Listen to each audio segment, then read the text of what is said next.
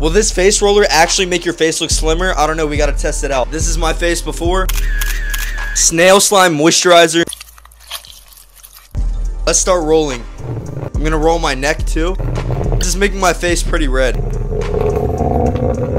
Apparently this is supposed to debloat your face, aka removing the water from under your skin. And the reason I use this snail slime on my face is because apparently it'll make your skin really smooth. Pairing it with this just seems like it goes together, and I got both of these things on the TikTok shop. You can definitely find these products somewhere else if you just look it up. Now that I'm done rolling, I'm gonna wait here for a second to see if the results kick in. If you're wondering what this feels like, it kind of just feels like a cold stone rolling on your face. I think if you store this in the freezer, it might feel really good in the morning. Just for extra measure, I'm gonna go over my face one more time. Cheekbones, even my nose. Also, I forgot to go over my lips.